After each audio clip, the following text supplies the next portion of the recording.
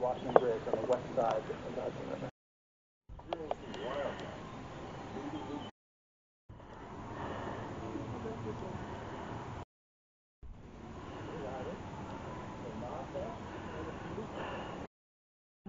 Well, I guess we'll give it a test drive.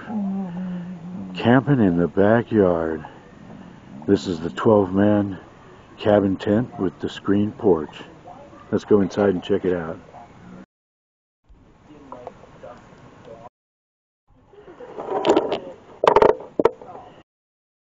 You don't always see the deer. They might just dart in front of your car. Some cars already come equipped with a deer avoidance system. There's a Bentley that offers this, although that car costs about $185,000. That's what Jennifer about the reintroduction of wolves in Yellowstone Park. Visitors in Yellowstone have been a little bit controversial in the ecological community, but So there's a separation, room separation. Got a door back here, 2 windows, 2 in the front, and I mean, my gosh, there's a huge amount of headroom. I could park 3 motorcycles in here, no problem.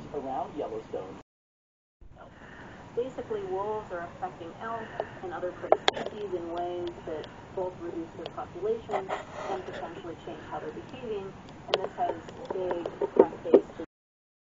Match the job description. Learn more at Indeed.com/credit.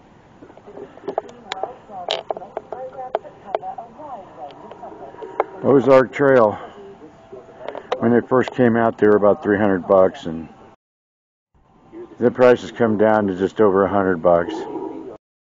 Many of us so easily available to law enforcement. First, the unexpected. The biggest concern is still what's in the water. Who wants to eat a cow? Well, that's it. We're all set up. Gonna camp out tonight, I guess. And that's, of course, that's the front door. And down here, the living room.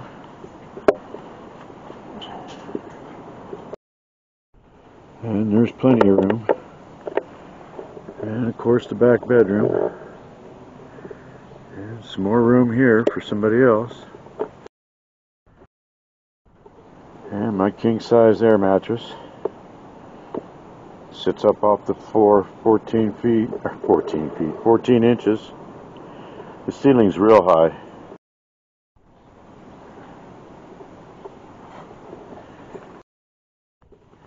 And they call it a 12-man tent. I guess if 12 bodies were laying side by side, you could get away with that.